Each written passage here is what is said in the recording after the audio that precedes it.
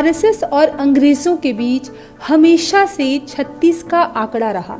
अंग्रेजी हुकूमत आरएसएस की बढ़ती ताकत से इतना डर गई थी कि उसने संघ के यूनिफॉर्म गणवेश पर पूरी तरह से पाबंदी लगा दी।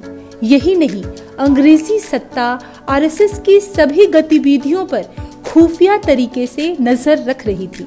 देश भर में संघ की बढ़ती ताकत से अंग्रेज सरकार किस कदर खौफ में थी, इसका अंदाजा गुप्तचर विभाग की रिपोर्ट से लगाया जा सकता है। गुप्तचर विभाग की रिपोर्ट के आधार पर ही ब्रिटिश सरकार ने 5 अगस्त 1940 को एक अध्यादेश जारी किया।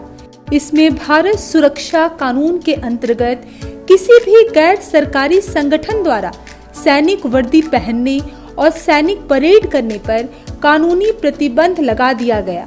ये आदेश सीधे सीधे संघ को कुचलने का प्रयास था। इस पाबंदी के बाद संघ के खिलाफ देश भर में अंग्रेज सरकार के गुप्तचर विभाग को लगाया गया। उनकी रिपोर्टों में साफ तौर पे ये लिखा था कि संघ का वास्तविक उद्देश्य तो अंग्रेजों को भारत से खदेड़कर देश को स्वतंत्र कराना है। गुप्तचर विभाग ने संघ अधिकारियों के भाषणों को भी इकट्ठा करना शुरू कर दिया।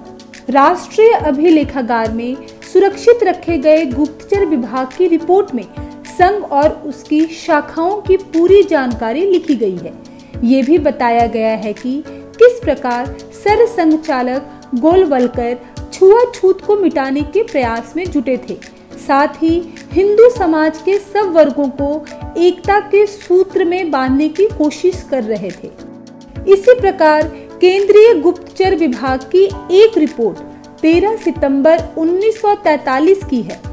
इसके मुताबिक संघ का बड़ी तेजी से विस्तार हो रहा है।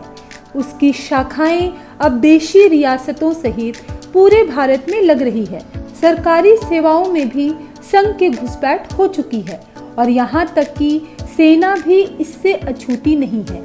इस रिपोर्ट में आगे लिखा था कि एमएस गोलवलकर बड़ी तेजी से स्वयंसेवकों का संगठन खड़ा कर रहे हैं, जो गोपनीयता बरतते हुए आदेशों का पालन करें और जब जरूरी हो तब नेता के आदेशानुसार किसी भी प्रकार के काम में कूद पड़े। गोलवलकर बहुत ही सावधान, चालाक और इससे कहीं अधिक क्षमतावान है। जाहिर है अंग्रेजी सरकार की इस गोपनीय रिपोर्ट में संघ पर कड़ाई से नजर रखने का निर्देश दिया गया। गुप्तचर विभाग की रिपोर्टों में 20 सितंबर 1943 को नागपुर में हुई संघ की गुप्त बैठक के बारे में भी लिखा गया था। रिपोर्ट में लिखा गया था कि आजाद हिंद फौज के सैनिक जब जापान की सहायता से भारत की ओर कूच करेंगे तो संघ की संभावित योजना क्या होगी, इस पर विचार किया गया था।